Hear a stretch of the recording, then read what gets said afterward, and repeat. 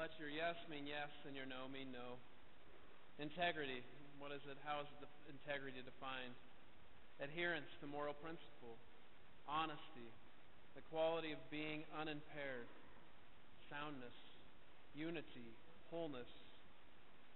The teaching of our church says that integrity ensures the unity of the person.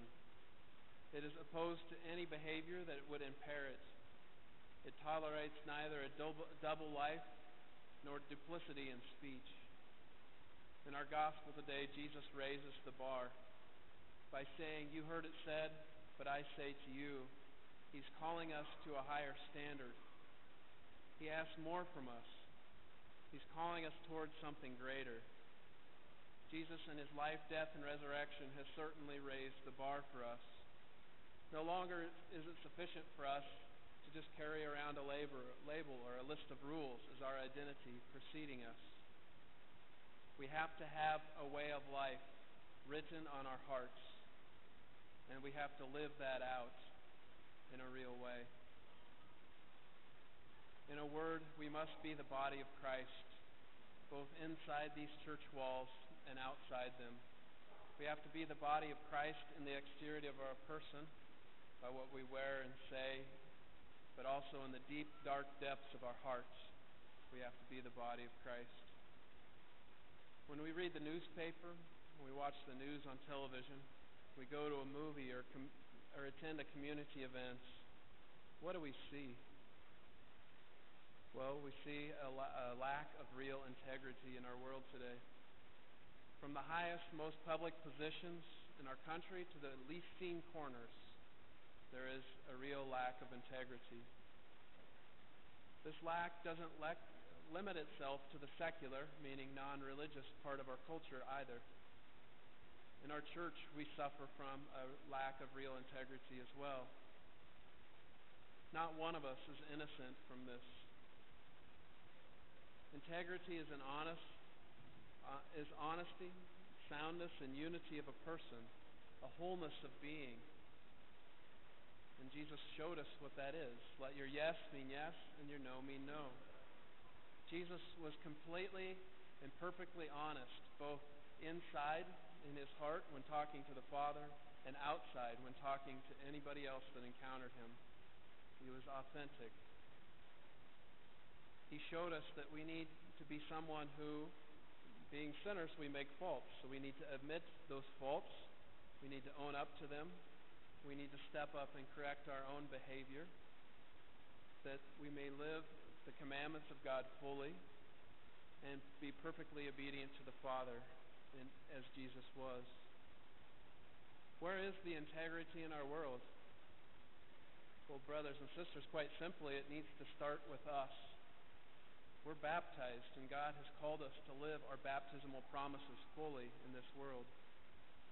The church teaches us ways that we can do that, the ways that we can begin to live integrity, to be people of integrity. Through self-knowledge, by knowing ourselves well, by practice of self-discipline, by telling ourselves no when we need to tell ourselves no, by obedience to God's commandments, exercising the moral virtues, and most importantly, fidelity to prayer. Friends, Jesus has called us to something greater today.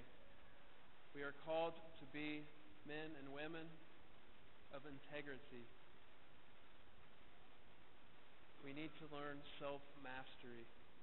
Let your yes mean yes and your no mean no. And it all begins with honesty, being honest with self.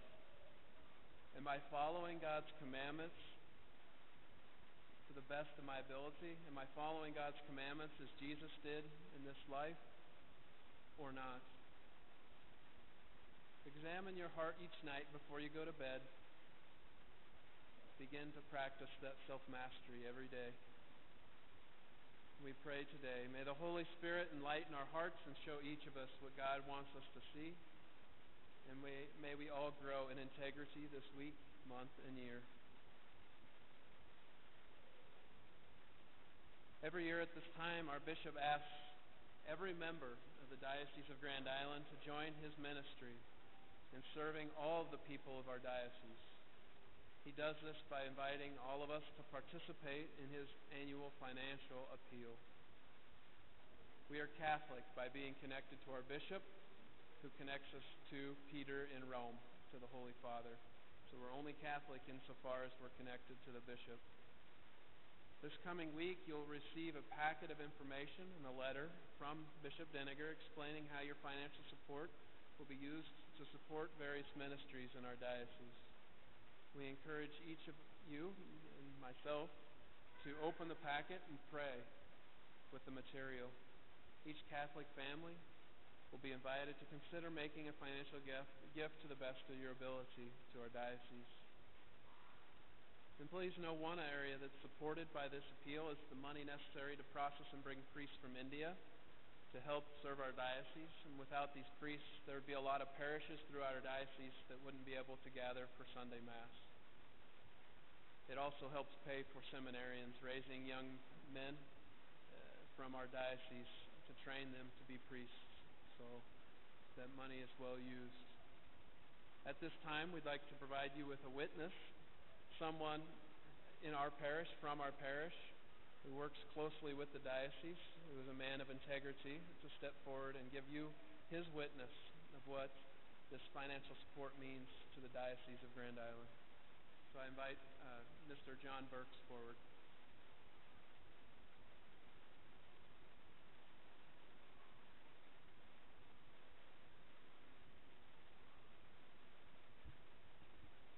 Thank you, Father. My name is John Burks. I started becoming involved in St. Patrick's Parish a little over a year ago. I'm involved in the Knights of Columbus, attend monthly brunches, the annual barbecue, daily masses, and various other events sponsored by the parish. I also have the special privilege of being involved with RCIA as a sponsor of one of the catechumens. I'm very blessed to be part of such a great parish. It has allowed me to grow spiritually and connect with great people. Today I would like to focus more on the big picture. As Father mentioned, it would be pretty easy to take all of these opportunities for granted. We are blessed to have great priests serving our parish and resources available to enrich our relationship with Jesus and other parishioners. I work for the Diocese of Grand Island as the Associate Director of Youth and Young Adult Ministry. I have the opportunity to serve the diocese by organizing programs to benefit the youth and young adults.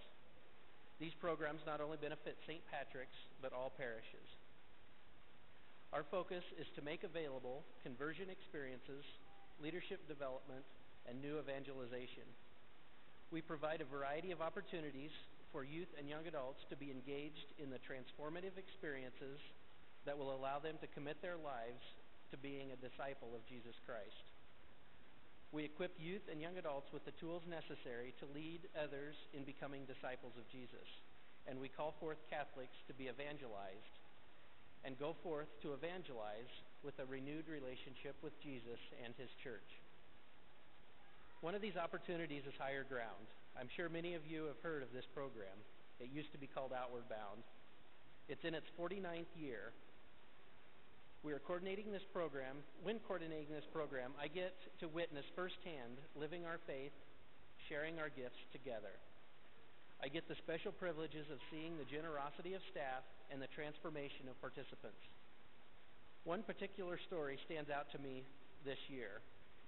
I had one of my first staff members sign up to work a week of Higher Ground share with me that this will be one of her 2 weeks of vacation from her full-time job.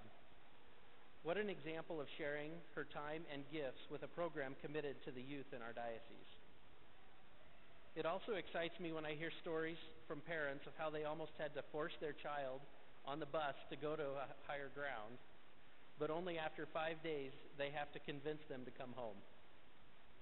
Without the generosity of the people of the Diocese of Grand Island, living their faith, sharing their gifts of time, talent, and treasure, Higher Ground would not be what we have grown to expect and value as an opportunity for growth in our diocese.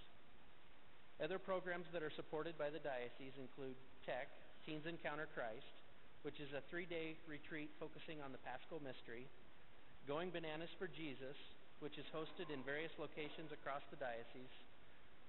Most recently, we've been traveling to Kearney to help form the team that will be organizing the youth rally in 2015.